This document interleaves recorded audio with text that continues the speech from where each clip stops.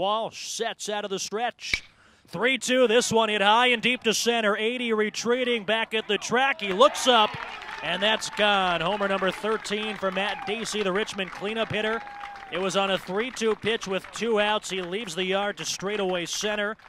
And just like that, 2-0 Spiders against Brandon Walsh here in the top of the first.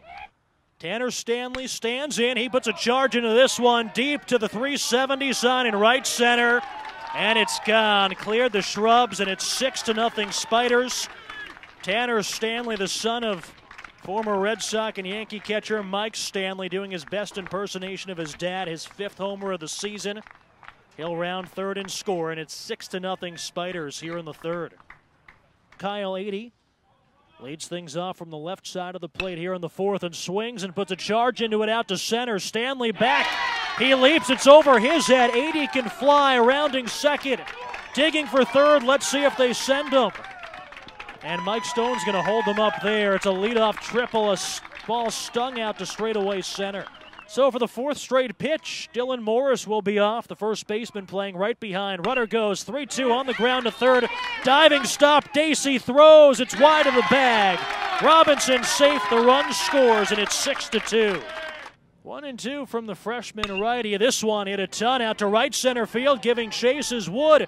At the track, he looks up, and it's gone. A pinch hit home run for Mike Hart. That cuts it to 10-3, but Mike Hart putting a charge into that pitch after Bartlett had made easy work of the first 7 batters he faced.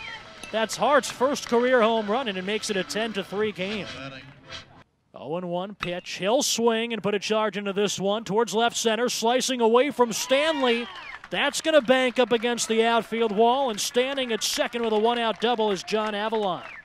Count on the 9th place hitter, Schifo. Here it comes, and he'll swing and bounce it up the middle. There's a base hit into center. Here comes Avalon. Tanner Stanley bobbles in center. The run would have scored either way, and it's an RBI single for Schifo.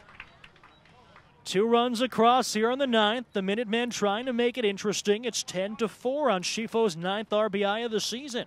3-0 the count. Bartlett comes plateward and misses a 4-pitch walk. Back-to-back free passes. Before that even hit the catcher's glove, the head coach of the Spiders, Tracy Woodson, was out of the first base dugout. And that'll spell the end of the day for Keenan Bartlett as run number 5 comes in for UMass.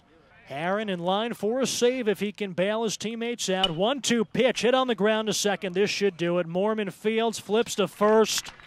Richmond survives. UMass battles back. They score 5 runs in the bottom of the 9th inning after trailing 10-2 heading into the 9th, but they fall short.